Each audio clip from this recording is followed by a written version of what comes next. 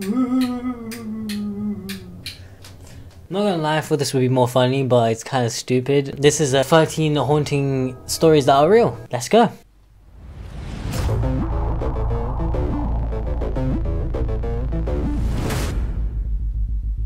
I've never been so ready for a reaction in my life. This is the first Terror Tuesdays. Every Tuesday there will be something scary we react to. Let's go. These are true stories based on submissions from the BuzzFeed Unsolved Network audience. Okay, wait, this keeps falling down, man. Encounters. Okay. Submission by Shane R. One night when I was in 7th Sorry? grade, I had two friends sleeping over, and we were in my basement. My brother, who was around 7 at the time, had bought himself a new Furby and got bored of it after a few weeks. Then it sat untouched in the basement closet. As you may know, Spooky. Furbies sometimes begin to talk when they are moved, yet they only speak gibberish. What's a Furby? This night, it was around 4 a.m., and we had all the lights out, and it was silent. We were laying down to go to bed, and out of nowhere, we hear this Furby's voice say, "Come play with me." And then it laughed. At the time, Yo. No. Ah, hell to the no. Hell no. To the no, no, no. You count me out. I ain't coming. I ain't here. Come play with me. What is this, man? I ain't what the I didn't know it didn't speak English, so we wrote it off and went to bed. What do you mean you rolled it off and went to bed? Mother, I'm booking it. I'm gone. I'm on the next flight to China. My horror, in the morning when I checked on it, not only does it not speak English, it also had no batteries. Anyone? Man? Oh, fuck. Next submission is by Kai I was B. a freshman in college. Yeah, Cardi B. Cardi B, you have a It session. was late at night, and my friends and I were on our way home after watching a play at one of the campus theaters. Seems like a good We were day. nearing the College of Education building. I looked up to the sky and saw a woman jump from the topmost floor. I told my friends, and we ran over to the front lawn of the building to help the woman. But when we got there, she was gone. Oh, The guard no. came rushing over to us because I was so loud about it. My friends didn't see her because I was the only one who felt the urge to look up. The guard helped calm me down from nearest area, then told me that I must have seen the ghost of a woman who had jumped to her death from that building years ago. What? It was the anniversary of her death. What the fuck? Madier. 15. I went on a trip to DC for the 4th of July with my family. This was our second trip to DC, so we decided to take the last day of our trip, Okay. July, to go visit Mount Vernon, George Washington's estate in Virginia. As you do. It was the middle of the day, scorching hot, and there was absolutely no air conditioning in the house, aside from Oh. fans placed sparingly. You just got some I'm a huge pants. history buff, so I was very excited about touring. I hate the- history. I knew a lot about George Washington and his state previously. Okay. So I knew that he passed away in his bedroom in 1799. But that's definitely Okay. not what I was thinking about when our tour guide led our group upstairs to see said bedroom. His bedroom had a lot of Oh, hell no. in it, so we weren't allowed to go inside. And there were little plastic barriers preventing us from doing so. But you could stick your head into the room and look around. For some reason, I was the only one in the group who decided to take a look. When I stuck my head into the room, I was immediately struck by how absolutely freezing cold it was in there. And I don't mean that there was a light breeze. It was as if I had stuck the upper half of my body into a walk-in freezer. I was confused by this because there didn't seem to be any air conditioning in the room. So I looked around to try to see if there was any fan. Don't tell me you see that I something. just wasn't noticing. But I didn't see one. Okay. I decided to take my head out of the room and ask our tour guide why it was so cold in there. But then I realized that I couldn't move. I was paralyzed from the waist up. Every part of my body that was in the room was completely stuck in place. I struggled to pull myself out, but couldn't. I started to panic and tried to open my mouth to call for help. But when I opened my mouth, no sound came out. All of a sudden, from the other side of the room, where there was a little piece of furniture, a mirror, and a water basin, probably where Washington Don't tell me you was shaved in the see morning, him. I felt what I can describe as nothing other than a pair of eyes staring at me. Almost like the sensation of someone staring Nah, at you while you nah, sleep. nah, nah, I didn't see a nah, figure or nah, anything, but nah, I felt nah, this huge nah, intimidating nah, presence nah, walk nah, towards me nah, and stare nah, me down. nah, It was nah. terrifying, and I physically could not tell you how much time passed in that moment, because it really felt like it could have been an hour, but I guess it was only a few seconds. After a while, I finally broke free from my paralysis and almost fell backwards onto my butt. My mom asked me what was wrong, and I told her that I wanted to leave. She didn't believe me when I told her the story later, but it still scares me to this day. What the what? Actually, Jay, what you got When for I was us? around 8 or 9 years old, my mom told me to go to bed early on a summer night. So I threw a fit and began screaming at my mom, "I hate you." My mom Man, go to your room. told me never to go to bed angry, because the devil can possess you and steal you. What the f? After slamming my bedroom door shut, I turned off the lights and laid down. It was near midnight, and I was still angry. Suddenly, I heard tapping by my door. I had chills run up my arms. That's your mum playing tricks on you. You deserve it. Then I heard a voice call to me. It sounded like my brother's voice, but he was calling me a nickname my mom used for me. I figured it was my brother, so I started yelling at him to go away. The voice taunted me with the nickname until my mom ran into the room and turned on the lights. "What are you yelling at?" I sat up and noticed she was the only person in my room. I told her my brother came into my room and started calling my name. She looked What the pale. hell? "Your brother is sound asleep in my room."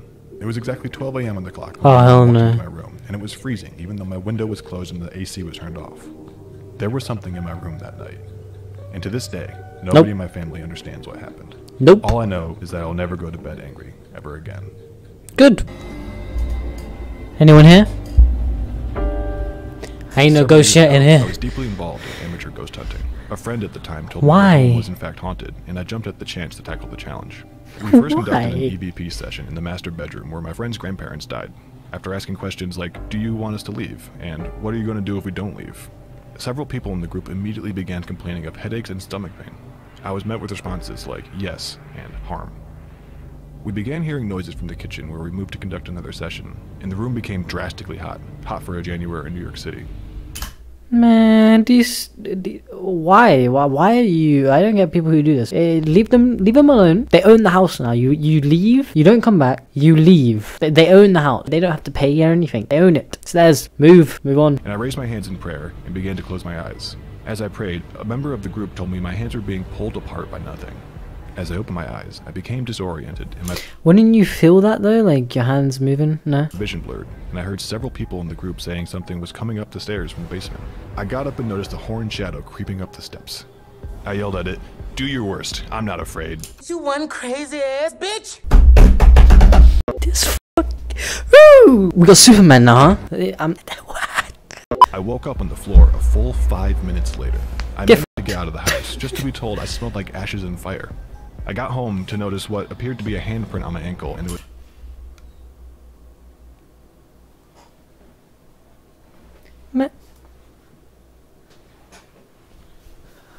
Screw this shit, man. I swear to God. It was hot to the touch and extremely painful.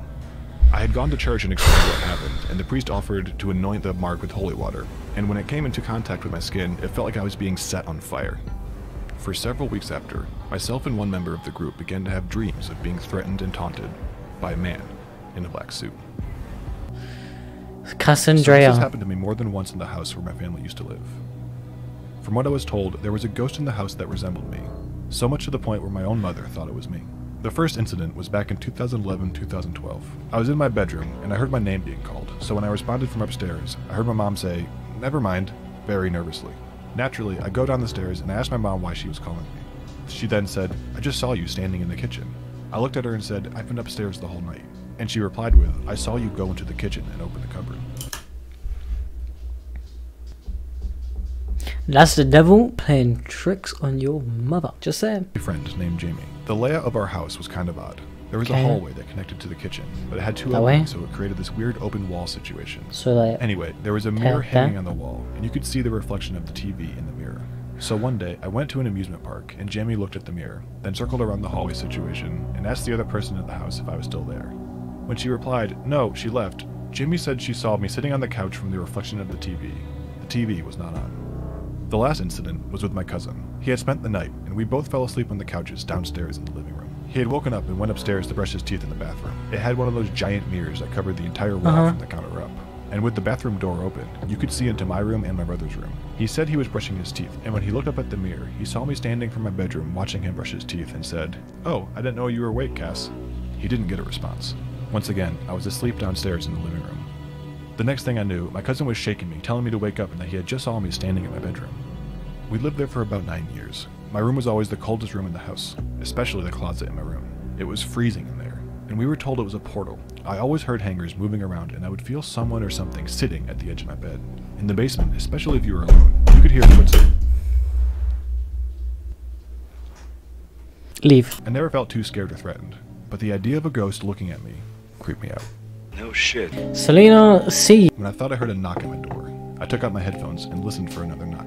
I didn't hear anything, so I put my headphones back in and continued watching the video. Shortly after, my video started buffering at exactly 6 minutes and 66 seconds, and I felt someone tug at my foot, which was hanging off my bed. I quickly got up and looked under my bed and around my room to see if my sister was playing a trick on me. I was alone. I ran out of my room and saw a tall, dark figure standing at the end of the hallway. I closed my eyes, and when I opened them again, it was gone. Why do people do this? Why are you closing your eyes when there's something in front of you? That is the one way you get killed. You keep them open, you look right at what it is. It's like an animal, you know? You don't close your eyes and let the animal just eat you. You stare right at it, head first, full thing. What the fuck? Thought I saw something and reflection. You just look right at it and you don't stop, because then it can't get the jump on you, because if it disappears then you're just going to be more panicked. Don't get it, man. 11, we got Common E. When I was about 9 years old, I had a friend that introduced me to the urban legend of Bloody Mary. We used to play around and dare Why? Leave these games alone, man. God damn. each other to summon her in the bathroom one at a time. One night I was feeling daring, so I went into the bathroom and did it, except I ran out before I could see anything, and I went to sleep. I woke up around 4 a.m. and heard footsteps coming up the stairs. At first, I thought it was probably my parents, except I began realizing that the footsteps never seemed to make it to the top. Then I thought, oh, the tooth fairy. Remember, I was 9. I had lost my tooth that night, except I looked under my pillow, and it was gone. The steps started getting louder, faster, and closer, and sounded as if someone had already gotten to the top of the staircase. But I went to check. Nobody was there. So you're 9 and you're checking to see if something... Why? Me 9? I'm under the quote. I'm going goodbye, and you won't see me for the rest of the night. Probably won't sleep again, but you know. Also, you're 9 years old and you're doing the Bloody Mary? Whoa, how do you even know about this? Like, what? And both my parents were asleep. I got so scared that I pulled the covers over my head, and the steps That's what you should have done. came to a halt. I slowly uncovered my face, let out a sigh of relief, and went to turn my body towards the wall. Nope, nope, nope, nope. Why would you get out of the under the quilts? That's your safe place. That's where you stay. When I felt a hand crawl down my forearm and bang it against the wall with full force. I had zero control over my arm, which is what freaked me out. When I woke up, there was a dent in the wall. Man, that was terrifying. Okay. I don't know what I'm gonna react to next, but this was really good. You guys are still here watching this at the end of the video. Make sure you like, comment, and subscribe, and tell me if you enjoyed this. I'm a little bit spooked, on edge a bit, you know, making sure nothing's behind me. A lot of those were some good ones. I don't know if I'm gonna cut any of them out. If some of them get cut out, then it's probably because they weren't that good, because there were a little bit in there like, there was good ones though. There was a couple good ones, didn't there? If you did enjoy, like, comment, subscribe, and I'll see you next Terror Tuesday. Peace out. Bye.